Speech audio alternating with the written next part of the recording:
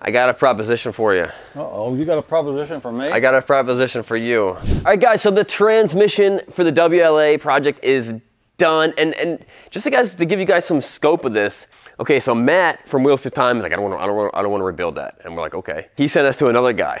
That other guy was very, very old and doesn't like doing it either. He's winding down. He's like, I do a couple for my friends. We couldn't get him to do it. So we were really running out of options of who can rebuild this transmission. And I personally don't know what's so complicated about it. And then the guy, Tim, who saw one of our videos, came by, made us a reasonable offer on a trade for our engine. He said he could do it. And he's like, I'm not gonna charge you very much. And we're like, cool, let's get this thing done. So it is done. We're gonna go check it out. We're gonna ask him some more questions. But we got some more stuff. Check this thing out. This is the seat. Now, I know you guys thinking, you're like, why are you making such a big deal about a dumb seat? First of all, this is the old seat. You got some, like, asbestos stuff on the bottom, and the fact that we still have this is amazing. This is the main thing that connects you to this bike, and it's so cool looking. It's a very unique color. We weren't 100% sold. When he sent me pictures, it looked really, really red, like too red. But I actually really like it. I think this is going to work out perfectly. So I'm so excited about this. This is about, if you're wondering what something like this costs, it's about $300 for us to get this thing done. Worth every penny. Now you can go buy one. You can go buy the whole thing. This is the original seat pad. What's unusual about the seat pad, we learned this from Matt from Wheels to Time, is it's a special racing seat. So either it was a regular seat that was cut down, because normally it would come up like a lot wider. So it was cut down as a racing seat, or it's some type of racing seat that came from Harley Davidson. We're not really sure. Craig sandblasted this, got it all painted. They put some pad in here, and then once we have the spring seat, that's gonna make the ride really, really good, and really good compared to what it was before, which was just a metal seat. I was sitting on a metal seat with this thing hanging on it for some of the way. This is no cushion at all. And then the pogo was just completely fixed in there. So I'm very excited about this. I mean, the project is coming along really, really, really well. We got new rims coming. That's kind of the next thing we got to work on. Now for the paint. I'm gonna sit down. I'm gonna tell you guys all about what's going on. We've decided on blue. Well, actually, let me go look. Let's go look and see what the decision is. I think it's blue, but I haven't looked at it in a little while. Out of 6,042 responses, blue, and that's not just any blue. It's this blue, that blue. But I don't just want to do the flat blue. I don't just want to do just all blue. One of the coolest things that I learned when I was at the Wheels Through Time was Harley Davidson. You can put colors together that I wouldn't normally think should be together, and then put some pinstriping and a lot of different really cool stuff. And it's like, that looks so. I never would have guessed that. I never would have chose that color scheme. You know, it's very different than a car. You know, cool cars are like one color, maybe some white pinstripes or something like that. That only works on some things. But with these old Harley Davidsons, this pinstriping and different color, it really works out. Just to show you what I'm talking about, here's some examples of some cool things I saw at Wheels Through Time. You guys can see what I'm seeing. Recently, I found out I got a buddy at Harley Davidson. Well, I don't want to say more than I'm allowed to say, but I'm hoping to work with someone who really knows how to design a Harley Davidson and who really knows how to design a color scheme. And that's kind of my current scheme for the overall designing of this bike. So I can actually show you guys, like, this is what it's going to look like when it's done. But you guys got to stay tuned for that. Let's go out and go pick up the transmission. We need a tote. We need something. We'll grab a tote so we can put it in. And then I want to tell you guys about another bike I'm looking at. But let's go see our friend Tim.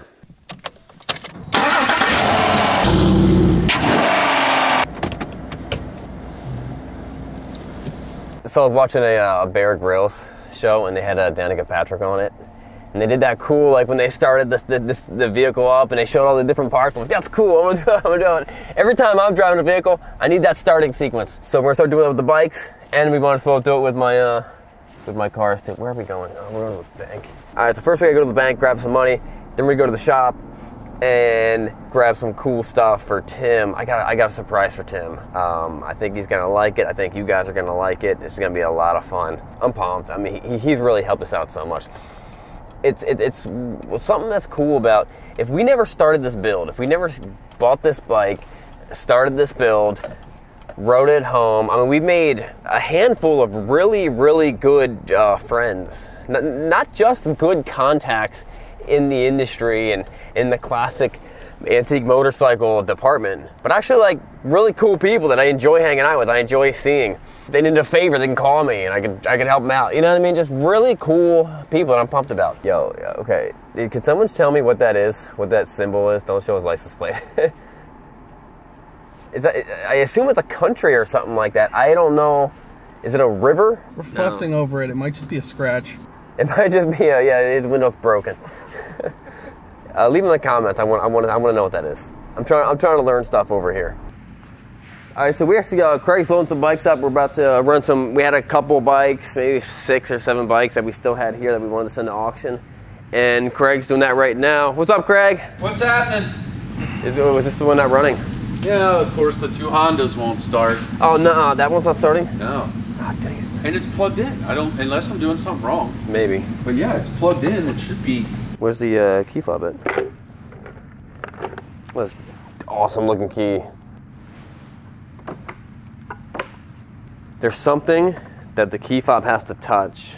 I don't know what it is for when you're starting a dead battery. Because if this is dead, there's a way that you can put it through, and it's like a pass through, and it doubles as a passive key fob for this exact situation. Because you're right, it says charged, right? It should be. I mean, it's been plugged in. Well, did it almost pop off? I think maybe the starter was stuck in there or something like that. Maybe. Nice. All right, so who does the mechanic call when you got to fix something unmechanically? Me. So this thing, it sat for a long time, and battery was good. You go to start it, wouldn't do anything, and then we tried to pop start it. I think what happened was the starter was stuck out in the gears, and it wasn't engaging because it was already engaged. But now we're good.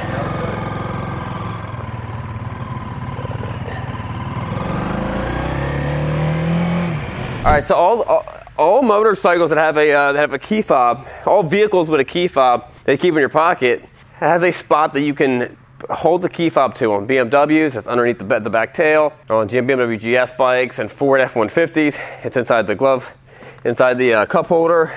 This one, you gotta pop this thing open. Somewhere in here is a key. Oh, here we go.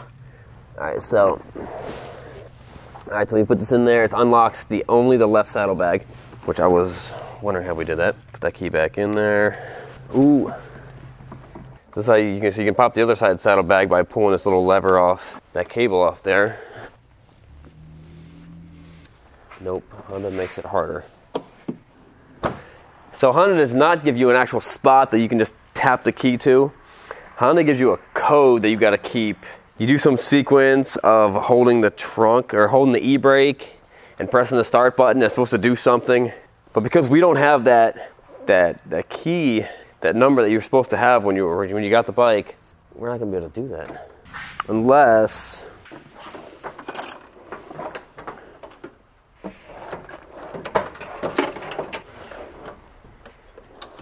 let's just check it real quick. It's at 13.4 volts. That should be enough for it to fire up. Now here's a trick.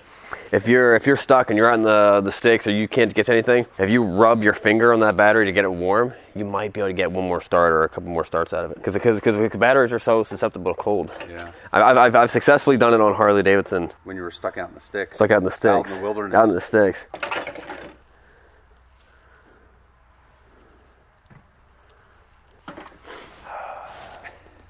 Warm that baby up. Hey! We got it. Put that in there. Let's fire this baby up. I'm a little disappointed in Honda making it so hard. So you actually have to have a code. So you pop that back panel off. You open this up. Then from this panel, you open this other saddlebag up. And then you need a code that we don't have. It's like Contra. Ooh.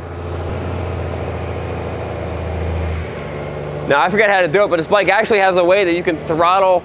You can switch back and forth very quickly from reverse to do, like 12-point turns. That's something to do with this. I don't remember how to do it. We're gonna do it the hard way. All right, so we're gonna surprise. Well, I'll show you what happens. Let's go grab some cool stuff. Gotta grab some cool stuff for our boy Tim. Ben, we need 4 blue tank straps. We're gonna need a patch. We also need a pair of 508s. Maybe we can put them all stuff in this bag. Come on, let's go see Tim.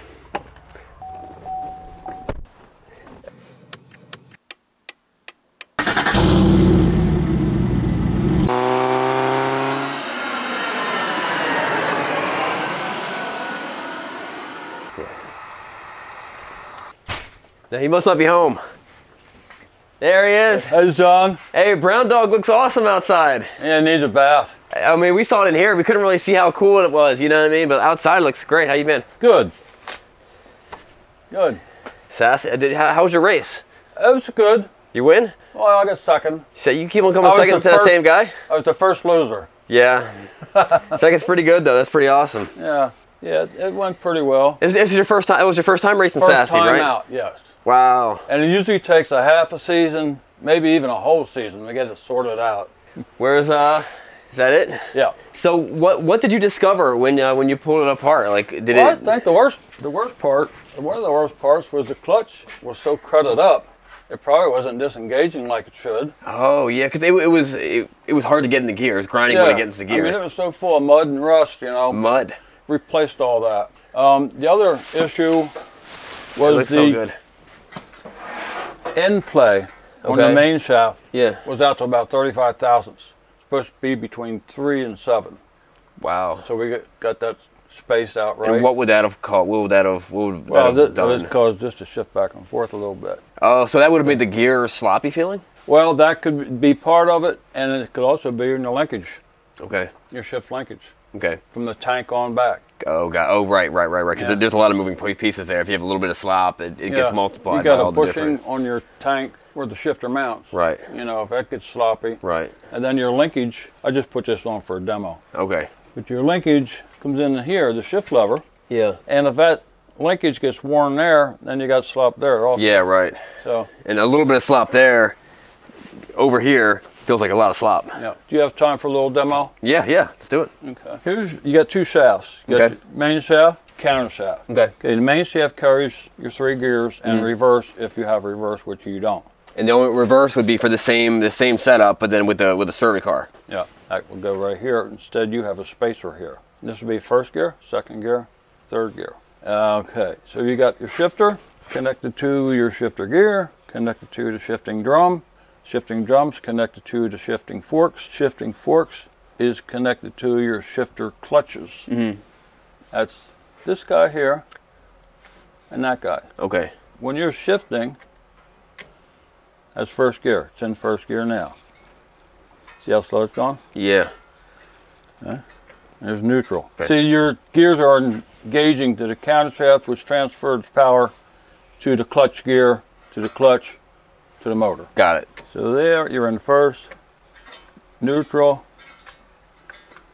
and second is coming second. That's this guy here. And then third is over here. See how, oh, wow. See how fast it's moving now? Yeah. These little indents, you see these indents? Yeah. All right.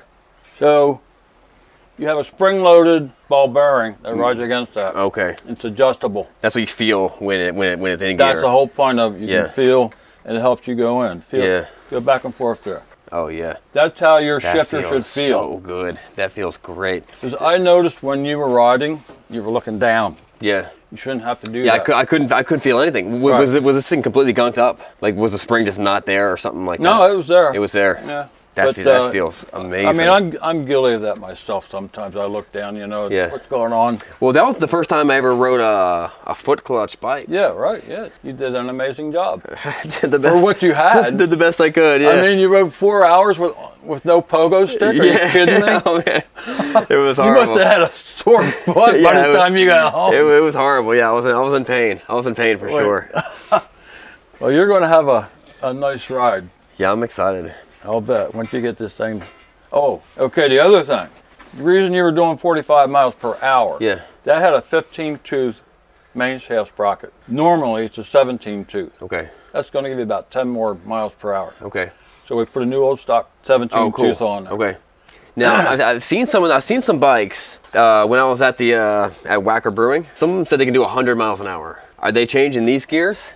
Are they changing these gears? Are they changing the final drive gear, like the rear gear? No, no. Well, dirt trackers usually change the final. Okay. The newer dirt trackers, but back in the early days, they changed the motor sprocket. Okay. That would be this collection right here on the wall. Oh, so you got some. See, the 30 tooth?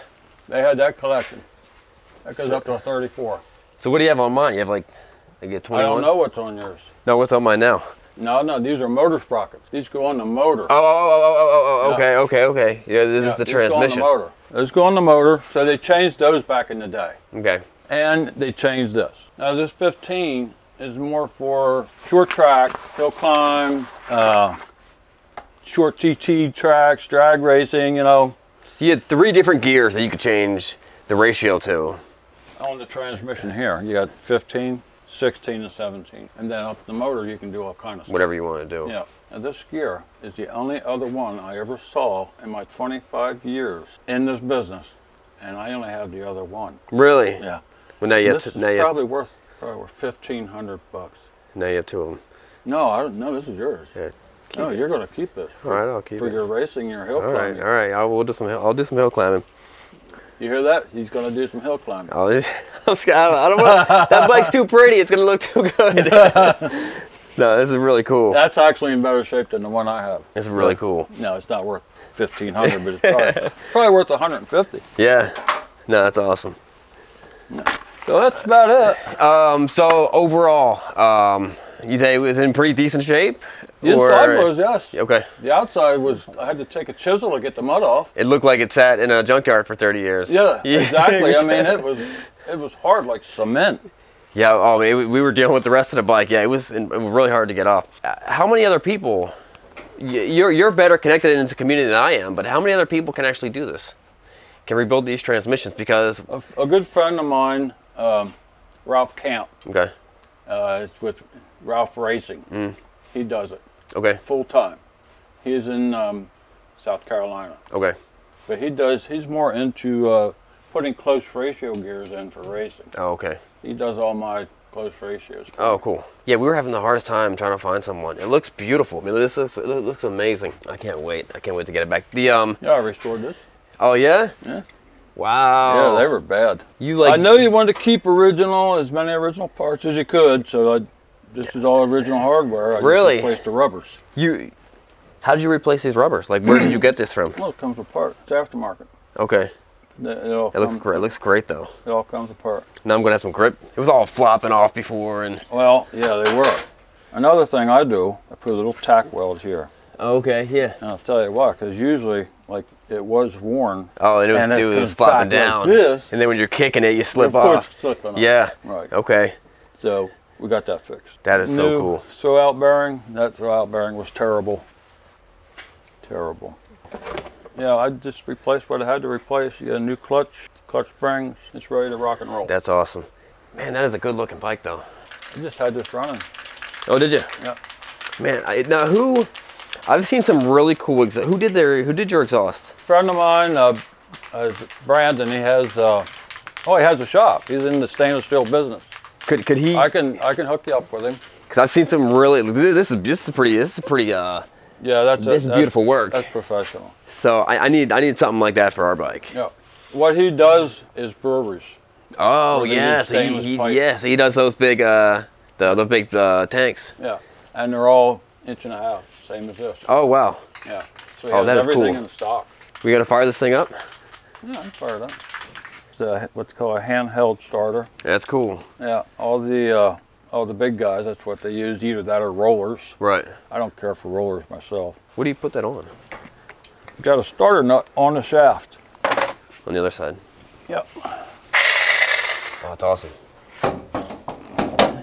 Make some noise. So that's how you. So you did that just to hold the clutch down. Yep. Out of the way.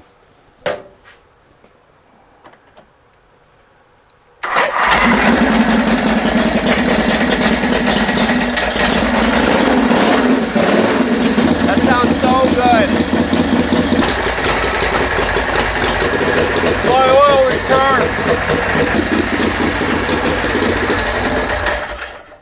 That sounds so good. We can make yours sound like that. Yeah. Hey,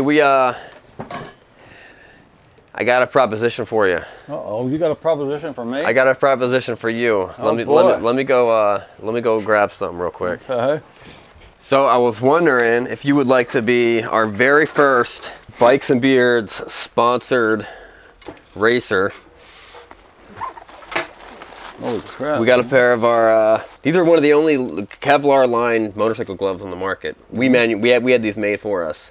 I actually drugged my hand on the, I got a video of me dragging my hand for about a quarter mile on the highway. Didn't even wear through the gloves. Wow. So figure out which size, figure out which one fits you. And then we got, these are our tie-down straps. We manufactured these for us for our own bikes. Best tie-down straps out there. I'm the very first You're the very first racer. Yeah. That's awesome.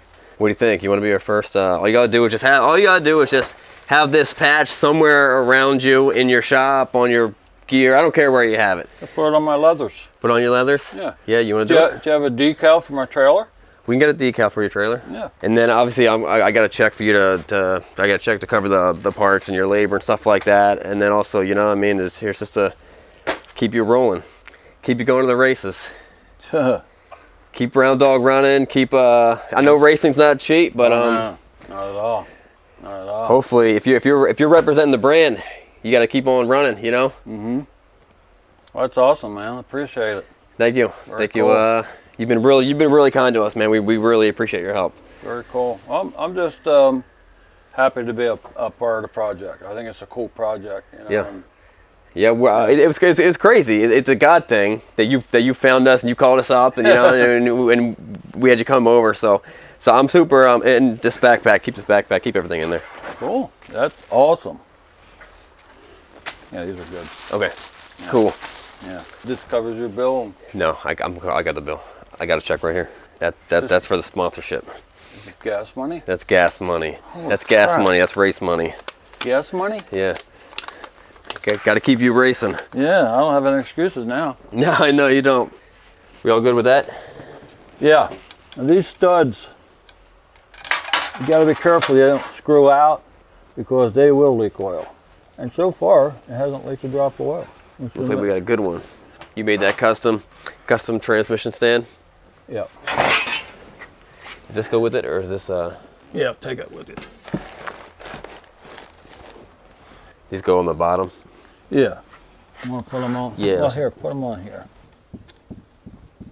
This calls for 6 ounces of oil. That usually an ounce will leak out, and then you know it's at the right level. Right. That's how you figure it out. That's how I figure it out. I'm probably going to use better washers than that anyway, but. So those are for the mounting bolts underneath. Yeah, but the lock washers are better. I couldn't find. I only had one. Okay. Remember that, people, when we're putting this thing together. Ready? Yep.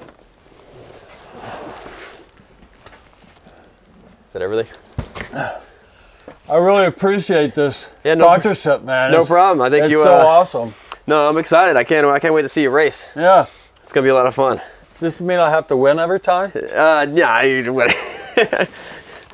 I'm the oldest guy in the group. So Are you? Yeah. By how much?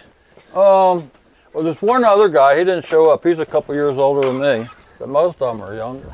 The way Tim has treated towards us reminds me of a Bible verse, Psalm 112:5. Good will come to those who are generous and lend freely, who conduct their affairs with justice. Well, and that's Tim, our best buddy Tim, our first Bikes and Beards sponsored racer. Can't wait to see a lot of exciting new things happening for Tim. Guys, that wraps up the video. We'll see you guys next time. Don't forget to subscribe.